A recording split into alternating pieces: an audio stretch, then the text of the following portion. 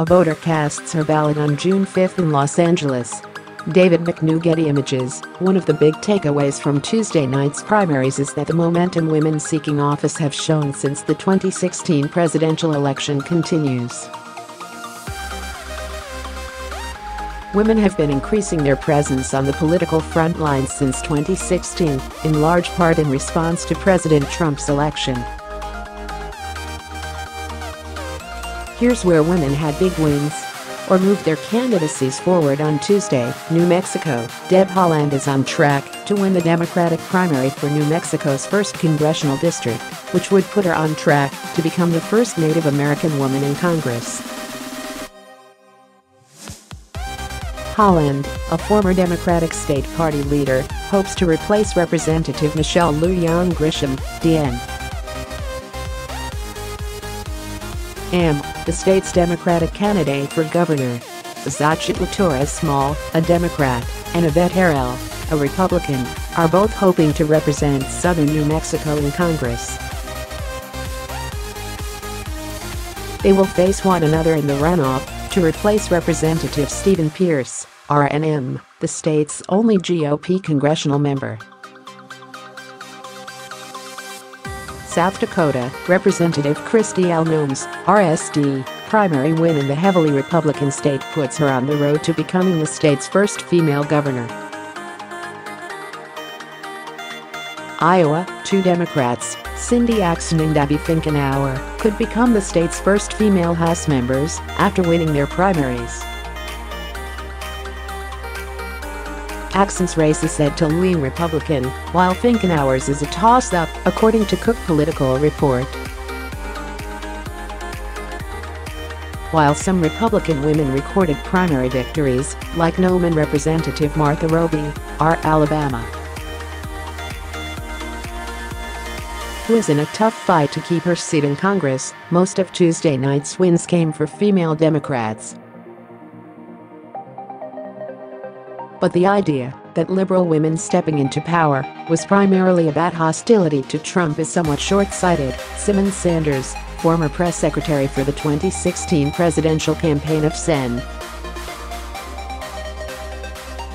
Bernie Sanders, Yvette, told The Fix. While she credits some of the increased interest in politics from women to the Trump effect, she said that many people's understanding of what that means exactly is off. Many people say it's anti-Trump. I don't think it's anti-Trump. I think most people say, if Donald Trump can run for president and win, clearly I can run too, because I have something to offer. I think people see an opening and an opportunity. There are so many issues on the board.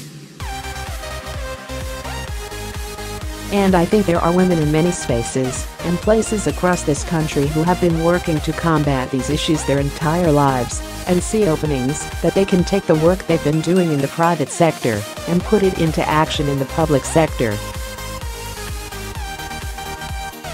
Some Democratic groups that help candidates win races have been focused on turning Republican districts Democratic.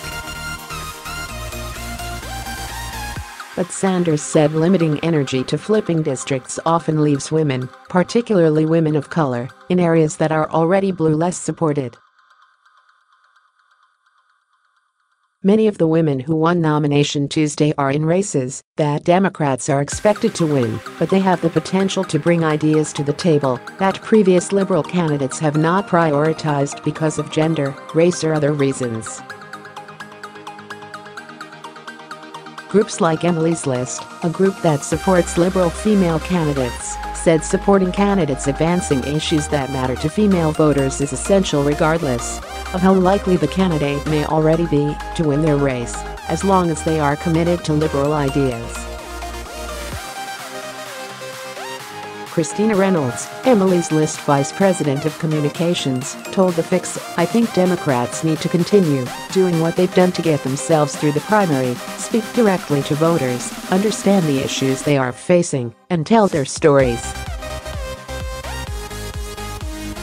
These candidates have some really impressive and varied resumes and experiences.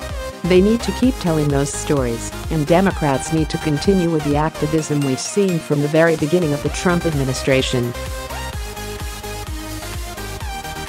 As long as women continue to put forward ideas that resonate with voters, we will likely continue to see women enjoy victories at the primary polls.